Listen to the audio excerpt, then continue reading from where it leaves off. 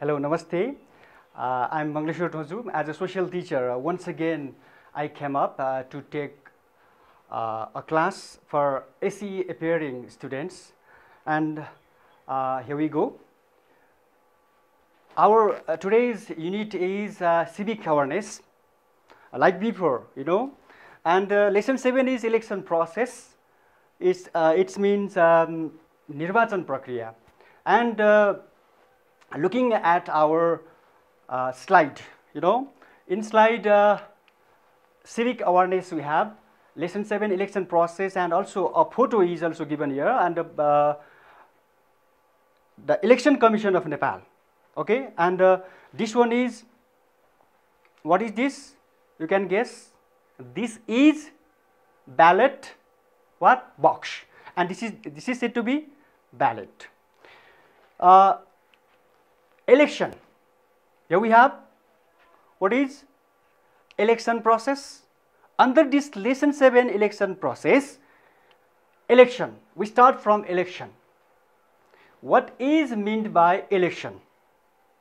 You can think of निर्वाचन भन्नाले के बुझ्नुहुन्छ?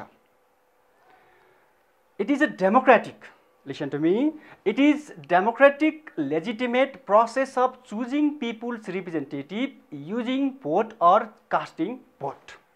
It means legitimate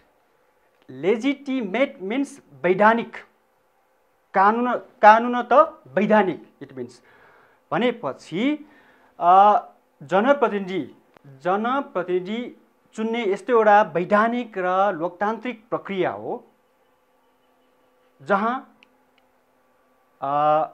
मताधिकार प्राप्त नागरिकहरूले के गर्छन् त मत खसाल्छन्. It is a powerful tool. It is a powerful tool to select people's representative. It means election is a powerful tool. एउटा शक्तिशाली यस्तो एउटा साधन हो, हतियार हो, जसले जनप्रतिनिधि चयन गर्नको लागि प्रयोग हुन्छ है त. And next one is synonymous to democracy.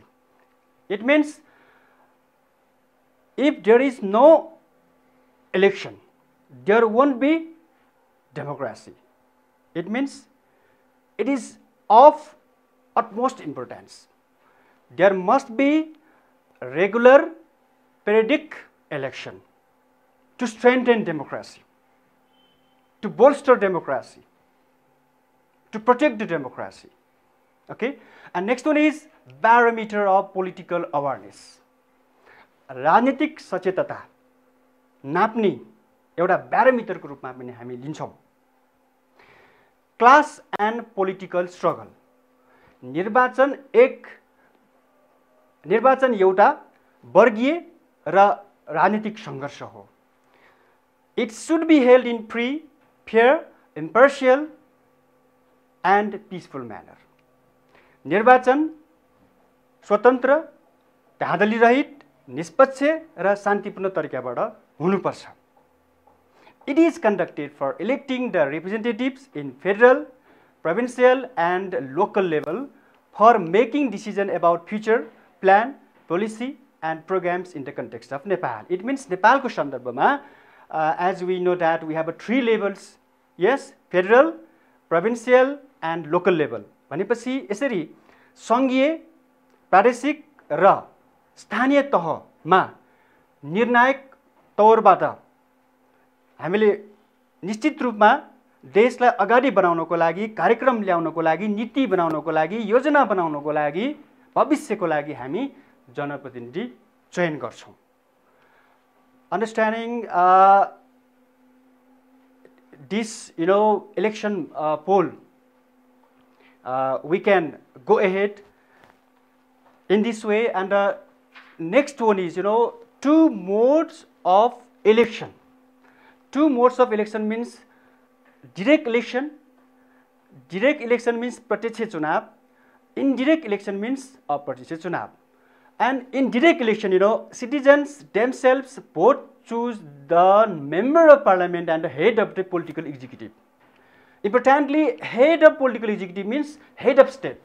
कुनै पनि देशमा head of state लाई ट्रेन गर्नको लागि, निर्वाचित गर्नको लागि जनता आफैले प्रत्यक्ष रूपमा भोट हाल्छन्, मत खसाल्छन् भने त्यसलाई हामी डाइरेक्ट इलेक्सन भन्छौँ, which is not found in the present context of Nepal. It means we have been following this indirect election. The elected representatives vote to choose the members of parliament and the head of the political executive. जुन अहिले भइरहेको छ कि हामीले जिताएर पठाएका जनप्रतिनिधिहरूले के गर्छन्, राष्ट्रपति चयन गर्दछन्.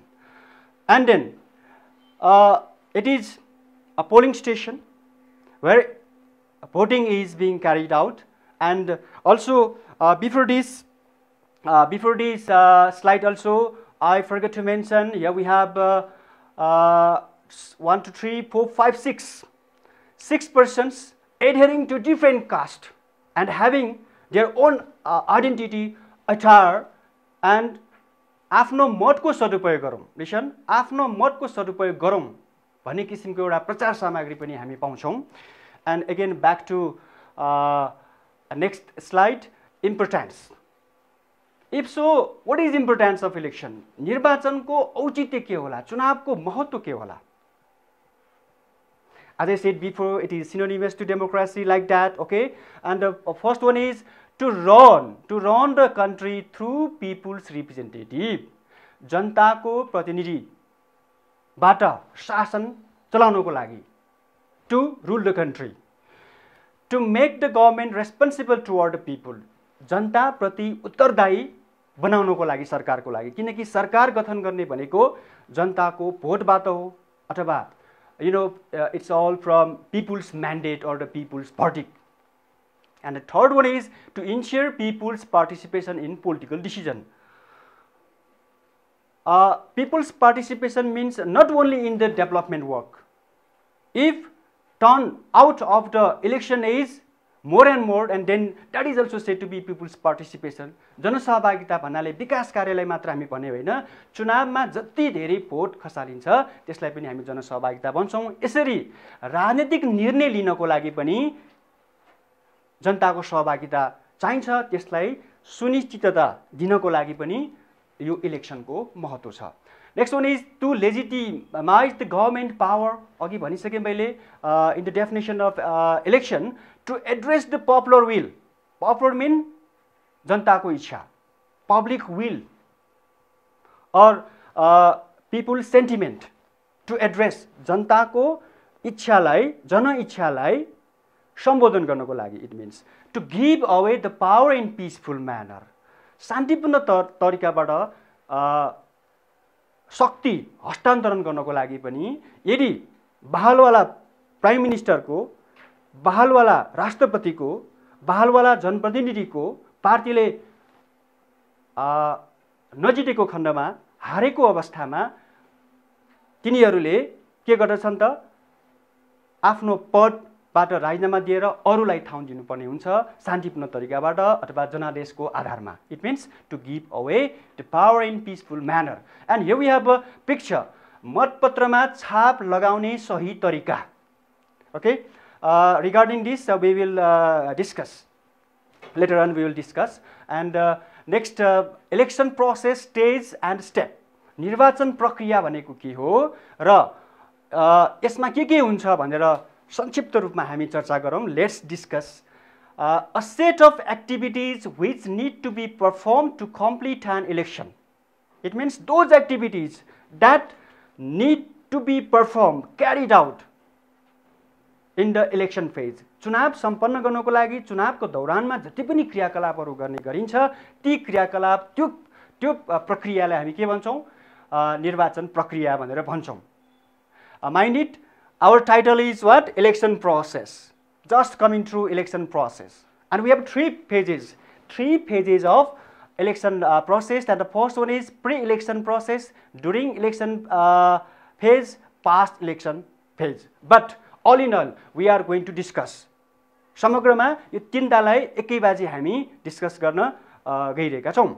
And the first one is determination of electoral system. Do you know electoral system? And after this slide, we will have next key terms as well, and we will discuss. In short, electoral system means निर्वाचन क्षेत्र is also known as संसदीय क्षेत्र भनेपछि संसदीय क्षेत्रको निर्धारण गर्ने it means I want to put a questions. Just you have to remember, how many electoral constituencies are there in Nepal at present? Okay, how many? 165. Okay, at the moment we have 165 electoral constituency. In the same way, there were 240. How many? 240 electoral constituency in the time of CA poll first and the CA poll second. Okay. Formation of law. कानुन बनाउनु पर्ने हुन्छ, कानुन बनाउने अनि निर्वाचनको तालिका, calendar, determination of electoral constituency regarding first one I have to say electoral system भन्नाले निर्वाचन प्रणाली FPTP and proportional system. Okay, what I said before is of determination of electoral constituency. Once more, मैले सुरुमा electoral system भने निर्वाचन प्रणाली हो त्यो र सुरुमै भनेको मैले इलेक्टोरल कन्स्टिट्युएन्सी हो, यहाँ सच्याइ छ. Number next is collection and update of electoral system or electoral roll. Electoral system भन्दा पनि इलेक्टोरल रोल भन्दाखेरि it will be better. It means हरेक वर्ष निर्वाचन आयोगले मतदाता नामावलीमा अपडेट गर्ने गर्छ, कलेक्सन गर्ने गर्दछ. And interaction with stake holders. It means concerned authorities, especially political parties. Political parties contest in the election. That's why political party, राजनीतिक दलहरुसित निर्वाचन आयोगले के गर्ने गर्दछ? बेला मौकामा अन्तर्क्रिया गर्ने गर्दछ. And determination of policy, determination of polling center. It is also corrected. Determination of polling center and training. चुनाव कहाँ गर्ने, मतदान केन्द्रलाई हामी के भन्छौं? पोलिङ सेन्टर भन्छौं र तालिम दिनुपर्ने हुन्छ विभिन्न कर्मचारीहरूलाई. And code of conduct, electoral campaign and supervision. कि निर्वाचन आचार संहिताको बारे पछि फेरि हामी चर्चा गर्ने छौं. इलेक्टोरल क्याम्पेन, निर्वाचन प्रचार प्रसार अनि अनुगमन, voting, counting, pole results, feedbacks and so on. And the next right hand side, on right hand side I have also put a picture. This is related to what? Electoral campaign. What is electoral campaign? Means निर्वाचन प्रचार प्रसार गरिरहेको एउटा यो तस्बिरमा हामी देख्दछौं. And next one is authorities, bodies to conduct elections. This question, listen, this question itself is long question answer type questions. It carries 7 marks. It is one of the most important lesson, and also it is also one of the most important what? Title. Long question answer type, I said before. And election commission. Like this, which constitutional bodies are, responsible to conduct an election. भनेर यसरी question आएको खण्डमा यी सबै कुरा लेख्नु पर्छ. जति पनि यो हामी स्लाइडमा देख्दछौं है, फेरि यो पिक्चर लेख्ने होइन है फेरि भनेपछि यसमा but you have to right in full sentence. And here we go. Election commission, it is in part 24 of present constitutions. Okay, this is the highest body having a chief election commissioner and 4 commissioner. It means in previous class we had discussed about the constitutional commission, in which we had also studied election commission. Carries out all works like preparing ballot papers, registering the political parties, candidates, appointing election officers and so on. I think it is very crystal clear. Ballot paper कसरी मतपत्र कसरी तयार गर्ने अथवा मतपत्र तयारी गर्ने काम, पोलिटिकल पार्टी राजनीतिक दललाई दर्ता गर्ने चुनाव अगाडि, अनि उम्मेदवारी को सम्बन्धमा काम गर्ने भयो, सँगसँगै निर्वाचन अधिकृतहरूलाई नियुक्ति गर्ने काम पनि गर्दछ. And secondly, election officer, election officer means in Nepali निर्वाचन अधिकृत. Okay, the election commission appoints the election officers. निर्वाचन आयोगले निर्वाचन अधिकृतहरूलाई के गर्ने गरिन्छ? नियुक्ति दिने गर्दछ. Work from, he or she works from its election constituency. सबैले आफ्नो निर्वाचन क्षेत्रबाट काम गर्दछन्. Appoints election officer appoints polling officer in every booth. हरेक मतदान केन्द्रको लागि, पोलिङ स्टेसनको लागि, बुथको लागि के गर्ने गरिन्छ? मतदान अधिकृतलाई पनि नियुक्ति दिने गर्दछ. And thirdly, we have polling officer. Unlike number B, number C is मतदान अधिकृत. दुवै ठाउँमा अफिसर छ है. मतदान अधिकृत माथिको के हो? This one is निर्वाचन अधिकृत. भनेपछि polling officer, the election officers appoint the polling officers. Polling officer works from its polling center or booth, stops or postpone election if needed. यदि आवश्यक परेको खण्डमा चुनावलाई स्थगन गर्ने, चुनावलाई यथावत जुन भोटिङ प्रक्रिया भइरहेको हुन्छ, भोटिङ प्रोसेस भइरहेको हुन्छ त्यसलाई कन्टिन्यू दिने, निरन्तरता दिने, स्थगन गर्ने, रोक्ने काम गर्दछ. इन्भेस्टिगेट अन द कम्प्लेन्ट्स, कुनै गुनासो आयो भने त्यसलाई अनुसन्धान गर्ने, त्यस सम्बन्धमा माथिल्लो बडीका त्यो रिपोर्टिङ गर्ने. Responsible to submit the ballot box to the concerned authority. Once election is over, then polling officers are responsible to submit a ballot box to the concerned authority. Okay, सम्बन्धित निकायमा यो जुन मतपेटिका भन्छौँ ब्यालेट बक्सलाई, त्यो मतपेटिकालाई पनि बुझाउने काम गर्दछ. Makes necessary arrangement in booth and sub booth. भनेपछि विभिन्न मतदान केन्द्रमा पनि अन्य आवश्यक कामहरू गर्ने गर्दछन्, like security, in terms of security and arrangement of the employees, and also a meeting with the political parties and many more. And here we have another picture. मुख्य निर्वाचन अधिकृतको कार्यालय कास्की जिल्ला. हामीले इलेक्सन अफिसर भनेर यहाँ पढ्यौं. इलेक्सन अफिसर भनेपछि एउटा मुख्य निर्वाचन अधिकृतको कार्यालय भनेपछि हरेक जिल्लामा यसरी निर्वाचन क्षेत्रमा इलेक्ट्रोल कन्स्टिट्युएन्सीमा के हुन्छ? Electoral constituency, election constituency, geographical constituency, whatever we say same meaning. Okay, भनेपछि हरेक निर्वाचन क्षेत्रमा एउटा पोखरा महानगरपालिका अन्तर्गत एउटा कास्की जिल्ला अन्तर्गत एउटा मुख्य निर्वाचन कार्यालयको एउटा बोर्ड यहाँ मैले प्रस्तुत गरेँ. And moving on, next slide, we have a types of election. There are many types of elections, and also we have discussed the modes of election. Don't get confused in between types of election and modes of election. All right, so here we go. Number A, number A means general election. Mind it, or better to write if you don't know, general election means parliamentary election.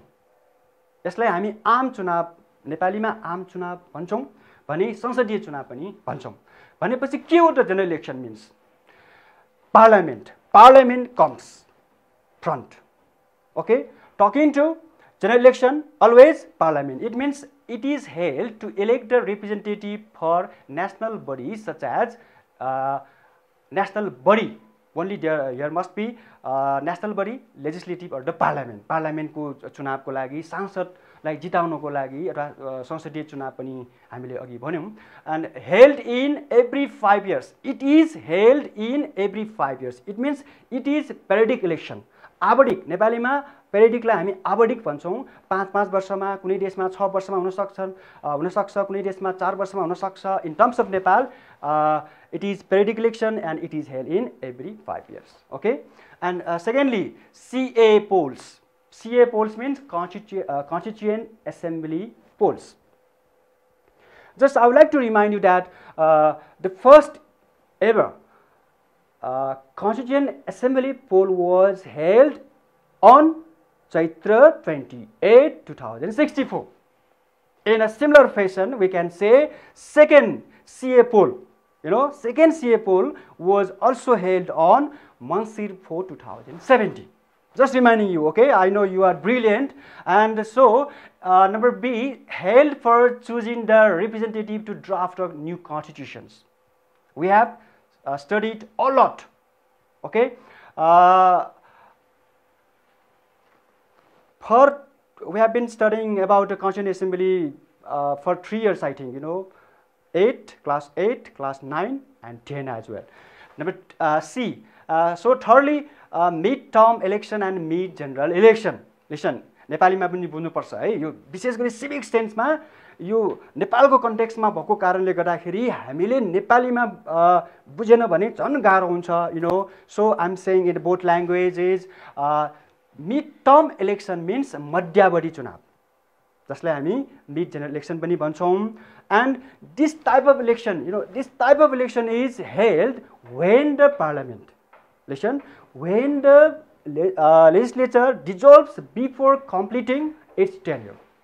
जब कुनै संसदले, normally संसदको त 5 वर्ष हुन्छ अवधि है, संसदको 5 वर्ष हुन्छ भनेपछि सांसदको पनि त 5 वर्ष हुन्छ, पदावधि पनि भन्छौँ टेन्युरलाई हामी. भनेपछि 48 सालमा first ever general election was held in Nepal after arrival of people's after arrival of multi-party democracy. It means after people's movement, first ever general election was held on Baishak 29 2048. So at that time, Nepali Congress got majority and Girija Prasad Koirala became the prime minister.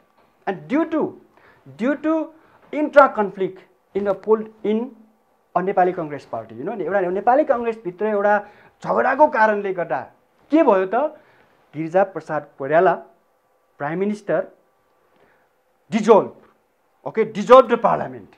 It means executive has also special right, that kind of right is also known as executive right. So, अब 48 सालको चुनावबाट 51 सालमा पुग्दाखेरि 3 वर्षपछि नै हुनुपर्ने 5 वर्ष हो नि, याद गरौँ है. 48 मा 5 थप्दाखेरि त कति हुन्छ, 53 सालमा चुनाव हुनुपर्ने 51 सालमा भयो, 20 मा भयो नि, मिड टर्म इलेक्सन भनेर यस्तो किसिमको.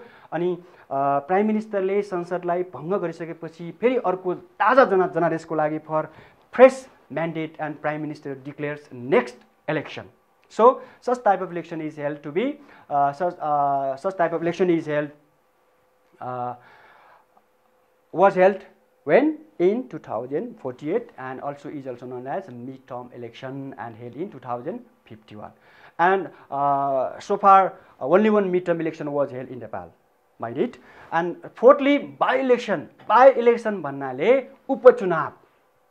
उपचुनाव means if the winner candidate जितेको बहालवाला sitting candidate gets disqualified due to many reasons, okay, and or gives resignation, राजीनामा दिन्छ भने re-election is a must. So that kind of re-election is held for the same position. And such type of by-election was held, most recently when it was held on Mangsir 14, 2076. Remember. And fourth, after number D, fifthly, local election. Local election means स्थानीय तहको चुनाव भन्छौं अहिले नयाँ संविधान अनुसार. It is held for choosing the representative for local levels like municipality, rural municipality, metropolis, sub-metropolis. So regarding this number E, I'm asking you questions, so just get ready. How many local units are here in Nepal? Think about 700, 800, 753. If you are saying, you are right. Okay, look at the board. We have 753, and the sixth one is we have to know. Okay, because we had studied provinces as well, and as a good student, we must know our own reality as well, our own local levels. Yeah. Number 6 means, any guess? This is metropolis. Mahanagarpalika, 6 वटा छन्. What are they, Kathmandu, next. Lalitpur, next. Pokhara, Leknath, yes, 3. And the fourth one is, what is that? Birganj, Biratnagar and Bharatpur. Okay. In the same way, 11 sub-metropolis we have. Sub-metropolis. And 276. 276 means municipality. It is what? municipality.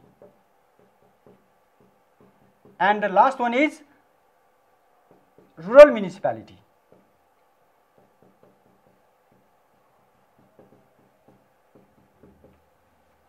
So, how many units we have? How many local units are there in Nepal? 753. And then, now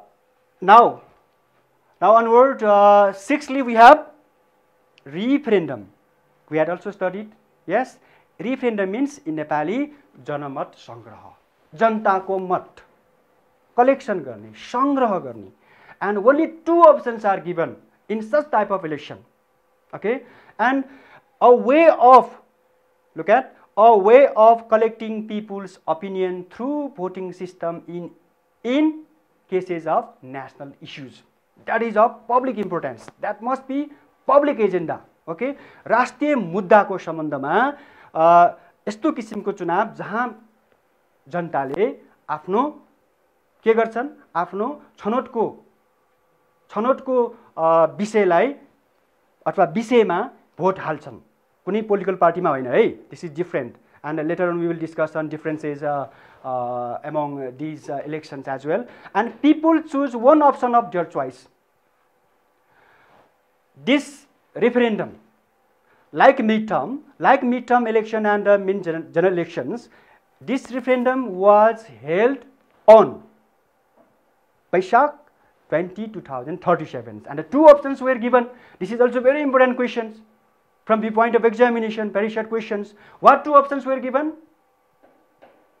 People's multi-party democracy. And next one is what? Next one is reform panchayat system.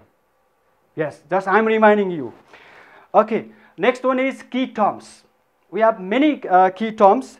So voters identity card. We start from number 1, voters identity card. It means मतदाता परिचय पत्र. Biometric identity card. It is also known as biometric identity card. And also in this picture, yes, it includes name, date of birth, citizenship number, father's name, mother's name, and also address and many more.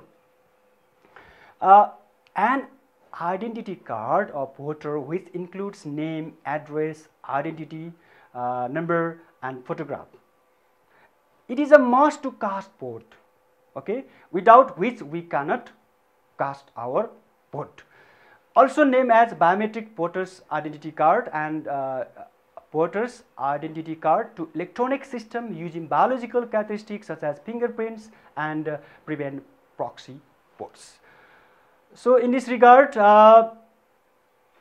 Fingerprint आको कारणले मैले भनेपर्छ यो बुढी औँला छ जुन हामीले vote खसालिसकेपछि यस्तो चिन्ह लगाउने गरिन्छ, यो मान्छेले भोट खसाल्यो खसालेन भनेर, just to determine about whether she has casted or not. Okay, and last 2 words, proxy vote. It may be new words for you. Remember, just you have to pay innermost attention. Okay, proxy vote means in Nepali सातो मत भन्छौं हामी.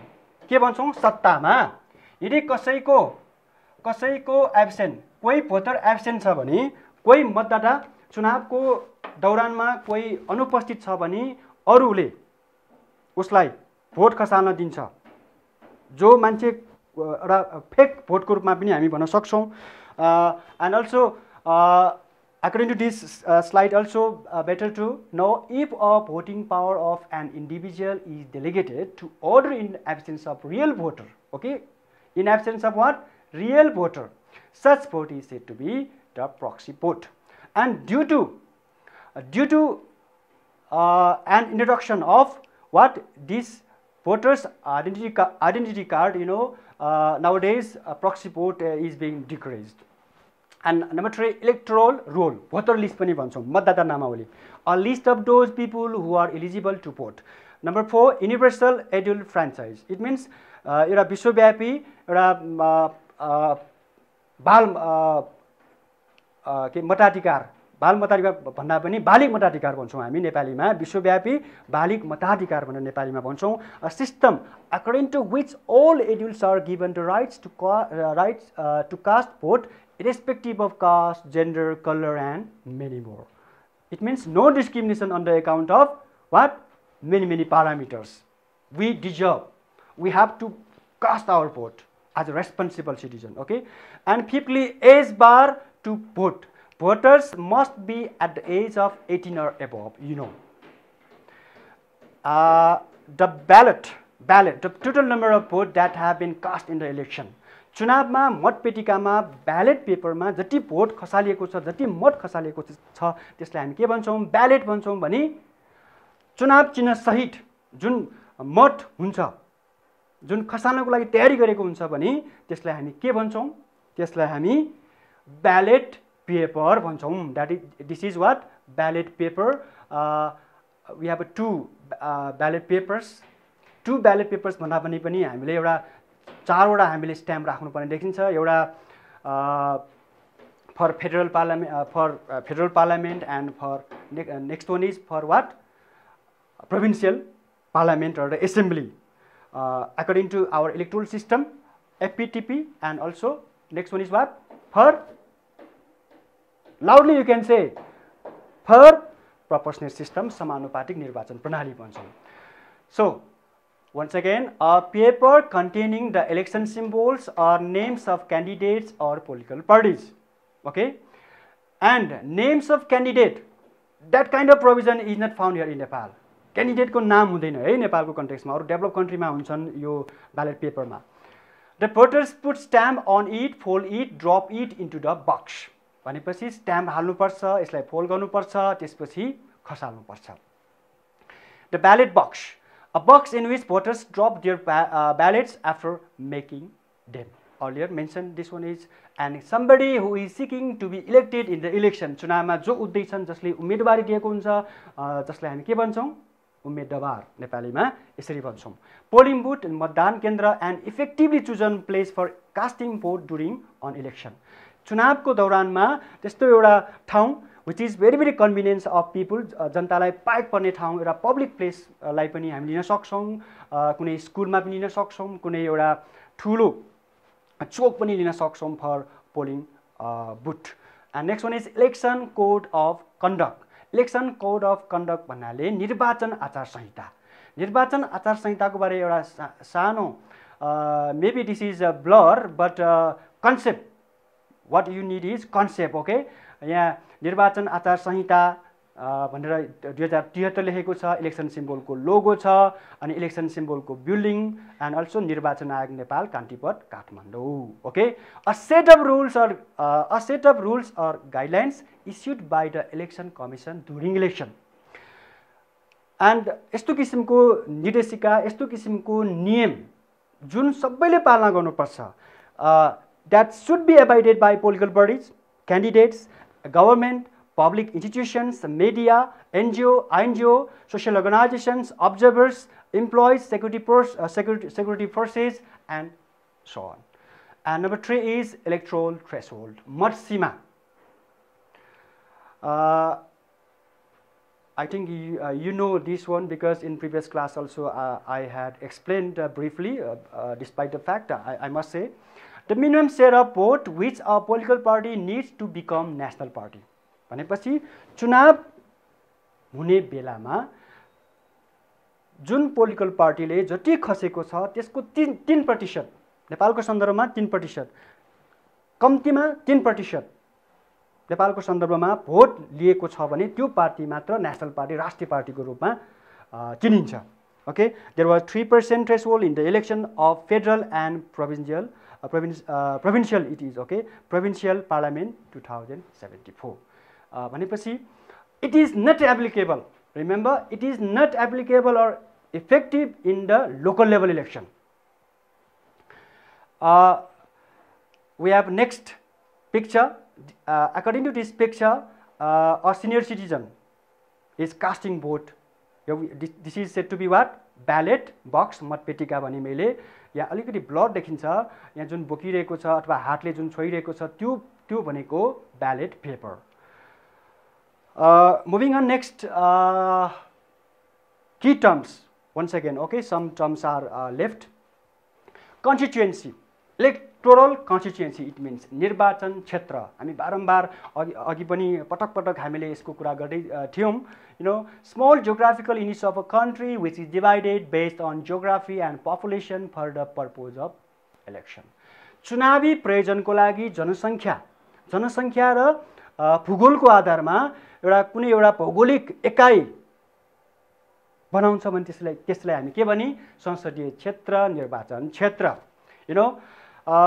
in terms of Bhaktapur we have two electoral constituency निर्वाचन क्षेत्र number 1 निर्वाचन क्षेत्र number 2 in terms of Kathmandu 10 in terms of Lalitpur 3 in terms of Manang 1 okay according to what geography and populations अब भाइ बहिनीहरुले के बुझ्नु पर्यो भन्दाखेरि आफ्नो जिल्लामा कतिवटा निर्वाचन क्षेत्र छ भनेर सम्झनु पर्यो सोध्नु पर्यो है and so at the moment we have 165 electoral constituency as I said before for federal parliament okay whereas in the time of constituent assembly polls how many I said how many 240 330 electoral constituency for state assembly किन भन्ने कुरा हुन्छ federal पार्लियामेन्टमा 165 हुन्छ भने यहाँ 330 हुन्छ भनेपछि मैले भक्तपुरको एक्जाम्पल दिदै छु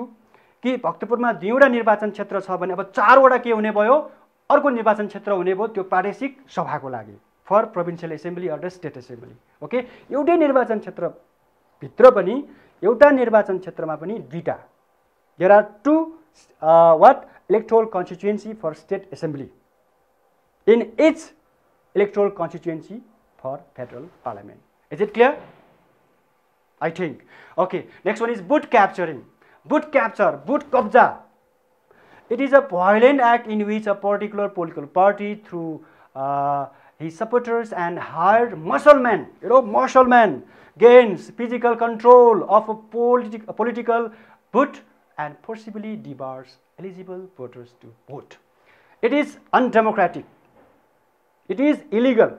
It is against the spirit of the what election code. निर्वाचन आचार संहिताको यो खिलाफ हो विरोध हो विरुद्धमा छ यो लोकतान्त्रिक संस्कार होइन यदि कुनै पोलिटिकल पार्टीले आफ्नो दल बदल सहित आफ्नो कार्यकर्ता लिएर यो सबै भोट चुनाव भइरहेको ठाउँमा त्यो सबै कब्जा गर्छ र आफ्नै किसिमको अथवा आफ्नै मान्छेले मात्र भोट खसाल्छ भने त्यस्तो किसिमलाई हामी boot capture भन्छौं such type of instances were also held in the election of CA poll in 2064 and voters turnout means total number of look at total number of voters who come out to exercise their right to vote in the election जति vote खसेको छ त्यसलाई हामी के भन्छौं voters turnout पनि भन्छौं it is in bar diagram है so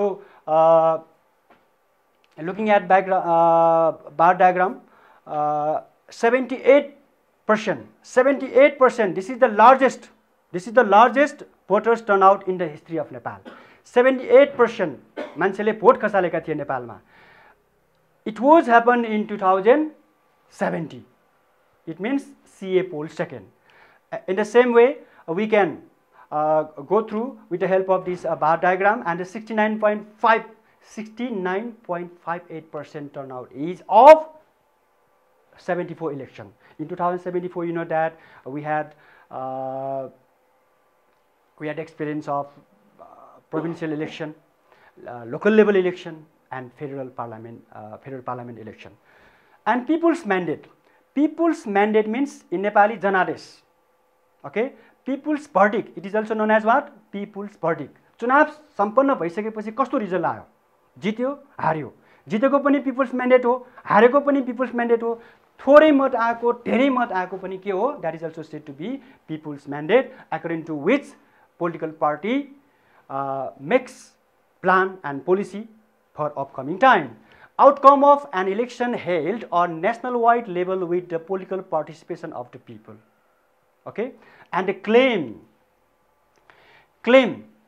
you know claim lai Nepali ma हामी के भन्छौं दाबी oppose means विरोध an application given to amend the mistakes of electoral roll regarding name age address father's name and so on यदि मतदाता नामावलीमा नाम mistake छ, ठेगाना मिस्टेक छ, बुवाको नाम मिस्टेक छ, थर मिस्टेक छ, गल्ती छ भने यहाँ यस्तो यस्तो भएको छ है भनेर हामीले एप्लिकेसन दिने संशोधन गर्नको लागि भने त्यसलाई हामी के भन्छौँ, दाबी भन्छौँ। र विरोध भन्नुको मतलब जो हाम्रो देश नेपालमै छैन, जो already migrated, if the electoral roll or voters list include the name of person who is already dead or migrated to different places, but his or her name is included, then a citizen can give an application to exclude it, to हटाउनै पर्छ भन्ने कुरा हामी बुझ्छौँ। And here we have, and manifesto is remaining, घोषणा पत्र भन्छौँ, a public declaration made by political parties before the decision through which parties appeal the voters to vote for them in proportionate system. And also we had discussed in previous class, so it is needless to say, but I have presented 5 political parties. More than 100 political parties are registered in the election commission, but for now I have presented 5 political parties. नेकपा एमाले, हुन त अहिले नेकपा एमाले छैन, that was merged with what? CPN Maoist Center as a Nekapa, Nepal Communist Party ko रूपमा, and with election symbol, remember, with election symbol and their flag and their party's name and their commitment, and here we have राष्ट्रिय प्रजातन्त्र party घोषणापत्र, नेपाल मजदुर किसान party घोषणापत्र, नेपाली कांग्रेसको घोषणापत्र, राष्ट्रिय जनता पार्टीको घोषणापत्र। हुन त अहिले राष्ट्रिय जनता पार्टी भने छैन भने पनि हुन्छ, जनता समाजवादी पार्टी भनेर नाम आएको छ, दुईटा पार्टी मिलेर है। I think you are getting knowledge about this because we need to get updated about happening around us, because as a good students we must know such facts. So at this moment I want to present a video regarding whatever we discussed. Are you ready? Okay. If you are ready, we are also ready. Our video is in this way. This video is designed by Election Commission. Okay.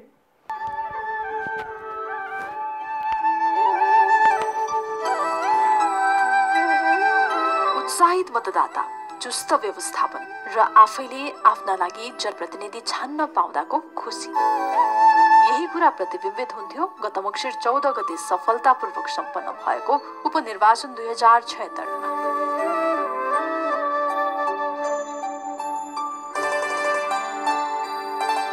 उल्लासपूर्ण वातावरण र मतदाताको उल्लेखनीय सहभागिता रहेको उक्त निर्वाचनले आवधिक निर्वाचनप्रति जनताको चाहनालाई प्रतिनिधित्व गरेको देखिन्थ्यो।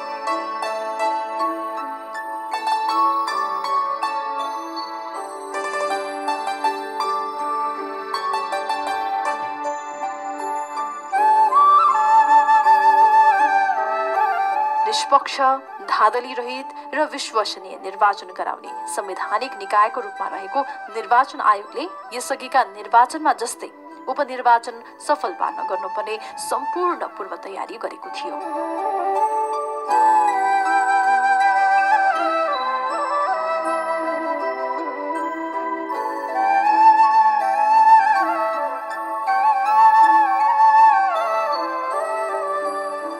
मतदाता नछुटुन् भन्ने उद्देश्यले निर्वाचन आयोगले मतदाता नामावली अध्यावधिक गर्नुका साथै उपनिर्वाचनमा सहभागिता जनाउनका लागि सम्पूर्ण सरकारवाला पक्षहरूलाई अपिल समेत गरेको थियो। स्वतन्त्र, निष्पक्ष, विश्वसनीय र मितव्ययी निर्वाचनको लागि मुख्य निर्वाचन अधिकृत र निर्वाचन अधिकृतहरूको नियुक्ति र आवश्यक तालिम दिइएको थियो। आचार संहिताको पूर्ण पालनाको लागि सम्पूर्ण राजनीतिक पार्टी, सरकार र निर्वाचनका सरकारवाला प्रतिनिधिको उपस्थितिमा छलफल गरिएको थियो। उपनिर्वाचनको तयारी र निर्वाचनको नियमित प्रक्रिया अनुरूप उम्मेद्वारहरूले आफ्नो उम्मेदवारी दर्ता गर्ने क्रम अघि बढेको थियो। विभिन्न राजनीतिक पार्टीका उम्मेद्वारहरूले आफ्नो नाम दर्ता गरेका थिए भने निर्वाचन आयोगले उम्मेदवारी दर्ताको अन्तिम नामावली प्रकाशन र निर्वाचन चिन्ह प्रदान गरेको थियो। यो सँगै उपनिर्वाचनमा सहभागी राजनीतिक दलहरूले चुनावी सभा, घर दैलो अभियान र आम मतदातालाई आफ्नो पक्षमा पार्न अनुरोध गरे।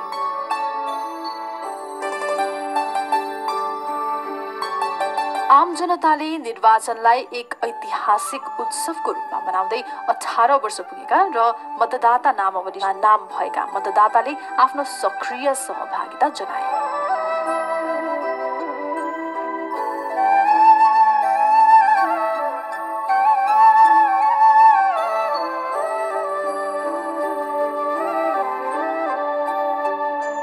विभिन्न जात जाति र समुदाय, महिला, पुरुष, युवा, दलित, जनजाति लगायत सबै मतदाताहरूले उल्लेख्य सहभागिता जनाई आफ्नो भविष्य आफैले निर्माण गर्ने सुअवसरको सदुपयोग गरेका थिए।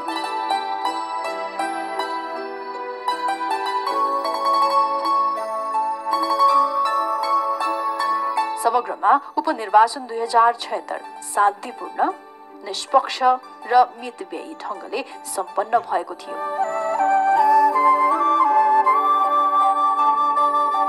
निर्वाचन आयोगले मतदाता शिक्षा कार्यक्रम प्रभावकारी ढङ्गले सञ्चालन गरेको थियो। यस उपनिर्वाचनमा बदर मत 1.7% मा सीमित रहेको थियो। निर्वाचन सकिए लगत्तै मतपेटिका सङ्कलन र मतगणना सुरु भयो।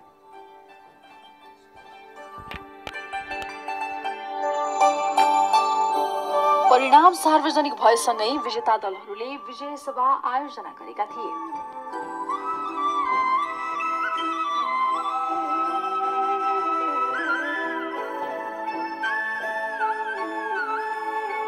पत्रकार सम्मेलन मार्फत निर्वाचन सफल भएको जानकारी निर्वाचन आयोगले दिएको छ। मङ्सिर 14 गतेको उपनिर्वाचनमा 65.5% मतदाताले मताधिकार प्रयोग गरेका छन्। A complete package, regarding election. So I had shown this video. You are liking it or not? It was very beautiful.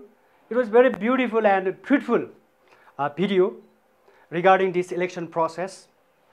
And also on Mangshir 14, 2076, by-election was held, and about which we can watch, we can listen, and we can see over here. And qualification to become a member of Federal Parliament, and next only 2 slides are left. Qualification, Federal Parliament, सङ्घीय संसदमा उम्मेदवार हुनको लागि कस्तो किसिमको qualification चाहिन्छ? A citizen of Nepal, here she must be bona fide citizen of Nepal who has attained 25 years. Remember, for the House of Representatives and 35 years for National Assembly, and should not be disqualified by any law. कानुनबाट अयोग्य नभएको हुनुपर्छ. Should not have been punished by court in any criminal charge. Criminal charge means in Nepali फौजदारी अभियोग, कुनै crime नगरेको हुनुपर्छ. Should have high moral character. उच्च नैतिकवान हुनुपर्छ. Not अकुपाइङ any post of profit, सार्वजनिक रूपले कुनै पद धारण नगरेको हुनुपर्छ. एज अ सिभिल सर्भेन्टको रूपमा राज्यको ढुकुटीबाट स्यालेरी नलिएको हुनुपर्छ. र as bar according to constitutions, president, vice president, to be candidate of president and vice president, he or she must be 45.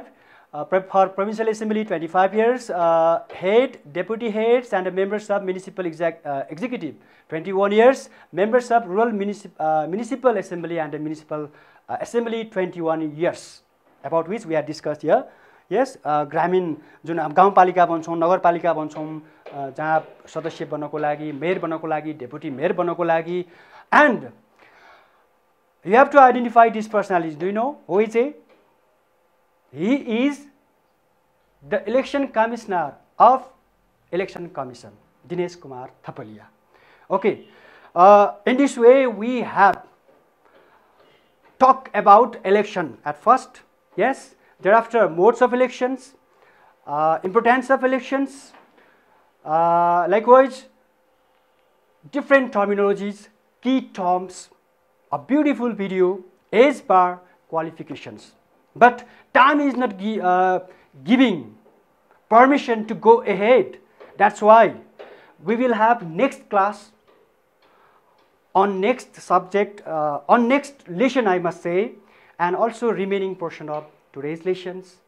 So boys and girls, I hope you are learning, and I have to say goodbye and namaste.